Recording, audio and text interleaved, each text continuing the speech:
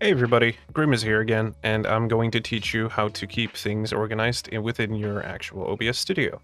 So as you might have seen in my last tutorial, I have an activity feed, I have my chat here, and I have the quicks. Like for example, I can add things in here, I can change things, I can add quick actions, I can quickly rate a channel, stuff like that. The way we're going to do this is we're actually going to use the docking feature that is over here. Currently, I only have 2. There are more people that have way more docks. I originally didn't even know that this was a feature, but it's a quick way to do it like this. The way we're going to do this is I'm going to go over to a couple of things. So first off, when you connect your actual Twitch account to OBS Studio, you're already going to have the chat here. If you don't have it in there or you somehow lose it, there is a way to add it in here. The way you can do that is you can go to your channel and then add chat at the very end. So for example, you could go to twitch.tv for me that we horizontally on ch/chat, and you would go here. You can also go to your Twitch. Let's just say that I go to my channel. I can go to chat.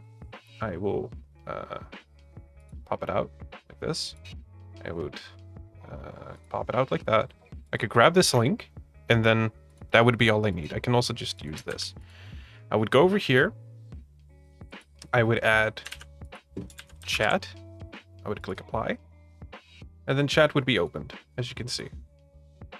And then I can just drag that, say, I could close this actually. Then I could drag that anywhere into the docs and that would be added. Right now I already have a chat, so I don't need to do that, and I prefer not to do that. Because my UI is locked, I can't do that, but I could add it and drag it anywhere. I could even drag it to the top. Look, I have the worst chat in the world right now. We can also add quick actions.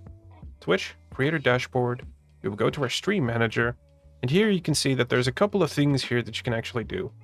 Over here, we're going to go to quick actions, pop out, we're going to grab that link with a control, just go over here, double click it, see, and then we're going to go over here. We're going to add the link over here. You're going to add to quicks or whatever you want to call it, and then it's going to apply. So quick actions. I'm going to click apply.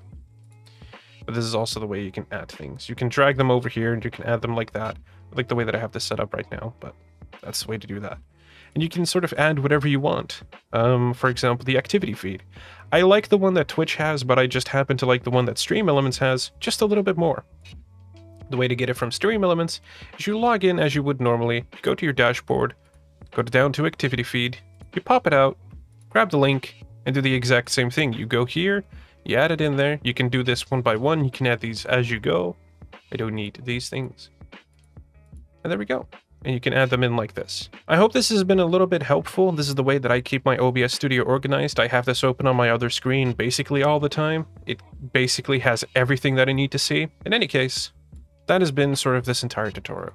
Once you're done, you can click Lock UI. You can still resize it a little bit, move things around, but you can no longer move these tabs around.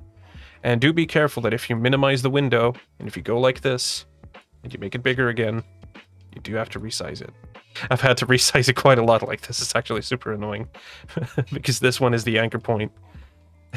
Anyway, that's been my tip for this. Thank you very much. See you in the next one.